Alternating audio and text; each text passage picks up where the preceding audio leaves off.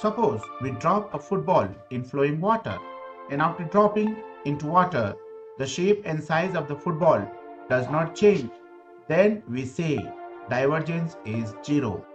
But in water, if after dropping, the football may either shrink or expand, then divergence is not 0. So, divergence talks about how much vector field is spreading or converging at a point. So, divergence of vector measures the rate of flow of field lines are converging or diverging at a point in space. Divergence of vector is divided into two parts. First one, positive divergence. Second one, negative divergence.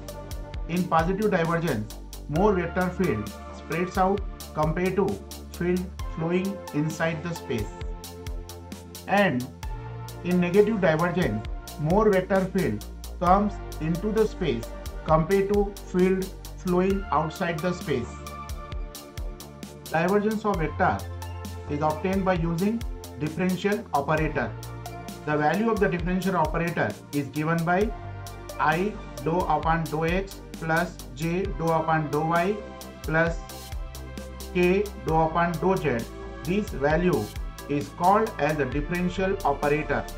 Suppose we want to find out the divergence of vector f.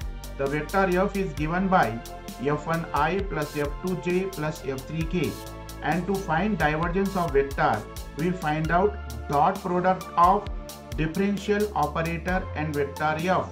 Differential operator denoted by nebula. So divergence of vector f is equals to nebula dot vector f.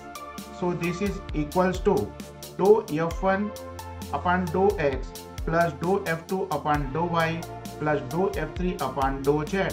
This value is a scalar. Therefore, divergence of vector gives a scalar result. For solved examples on divergence, please visit my playlist.